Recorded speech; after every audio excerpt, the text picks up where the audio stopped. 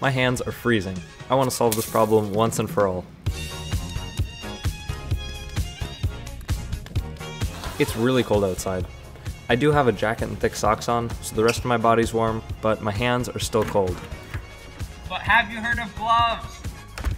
And yes, I have, but when you go outside with gloves on and you play in the snow or you make snowballs or touch things that might be wet, your gloves eventually get soaked. And when you have soaked gloves, your gloves get cold and that makes your hands cold. So eventually you just end up taking your gloves off and that leaves you with cold hands. And you try to pull your hands into your sleeves, rub them together, try to warm them up, but it doesn't work very well and you just end up miserable for the rest of the time that you're outside. So I want some way to actively heat my hands rather than just insulate them from the cold like gloves would do. But have you heard of hand warmer packs?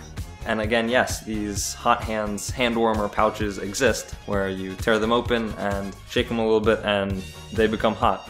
But I imagine those are pretty expensive.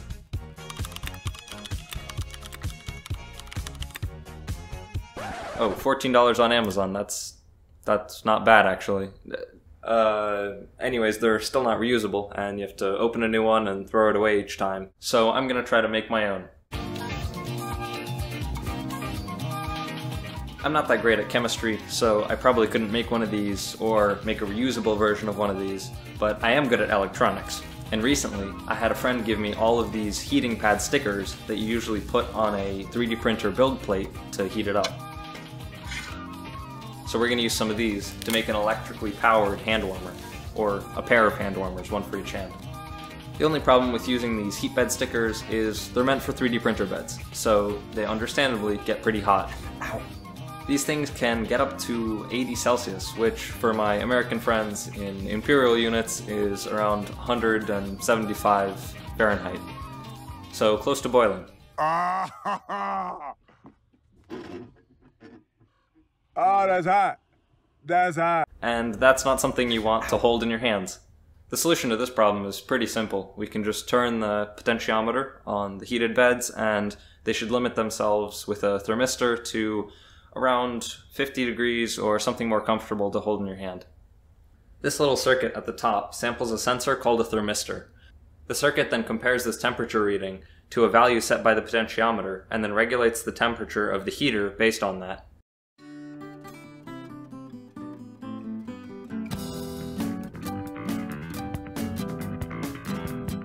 Whoops, I forgot that these heaters run on 5 volts and not 12 volts, so I accidentally fried one by sending it too much power. Good thing that these are cheap and I have a lot of spares. So what's the actual plan for making these hand warmers? What's the design?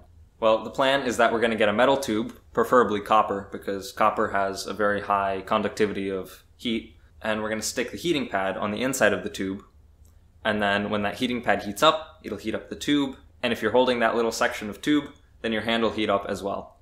To power it, the plan is that we're going to take this circular power bank and put it inside the tube so that it's all compact and add an on-off switch to turn it on and off.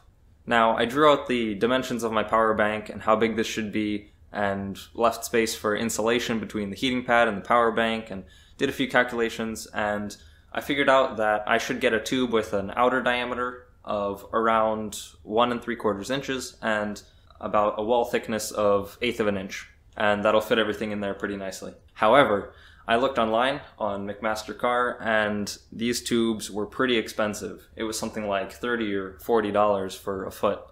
So instead of that, I'm going to try to get a little bit creative and come up with my own solution. I thought about what looks like a tube, what's made of metal, what fits in your hand comfortably, and I stumbled across these soda cans.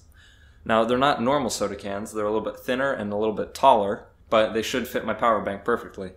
They fit in a hand or a glove nicely, they're the perfect size for my power bank, and they're made of metal. It's almost a perfect solution. The one thing that could be improved by using a pipe instead of a soda can is that a pipe would have a little bit more thermal mass, but a soda can should work just fine. So let's get started on building this thing. So the plan is pretty simple. We cut off the top of the soda can,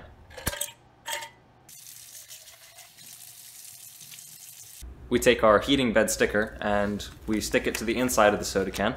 If it doesn't cover the whole thing, that's okay. The heat should spread a little bit. Then we put our power bank in the middle, surrounded by some insulation.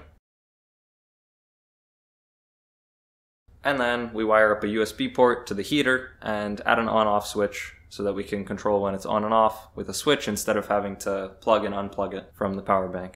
Because the heater by itself draws about 3 amps and the power bank is only able to supply 2, we'll need to add a current limiting resistor into our circuit. This will limit the current to 1.5 amps.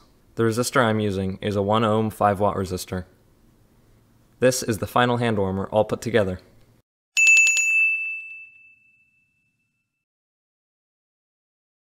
At room temperature, it starts around 25 degrees Celsius and it quickly reaches 40 Celsius after a few minutes. And there you have it, a power bank powered hand warmer that I can use next time I go outside in the cold.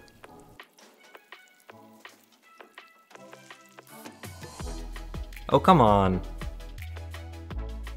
By the way, just a disclaimer and a side note for anyone thinking to build one of these, don't build one. Or at least not like I did in this video. Due to this one being thrown together using whatever I already had lying around, while mine does work, it has a few problems of its own that I won't go into in this video. On another note, the channel just reached 1,000 subscribers, so a big thanks to anyone who has already subscribed and gotten this channel as far as it has already come. And if you haven't subscribed yet, what are you waiting for? It's free and you can always change your mind later. Thanks for watching, and I'll catch you in the next video.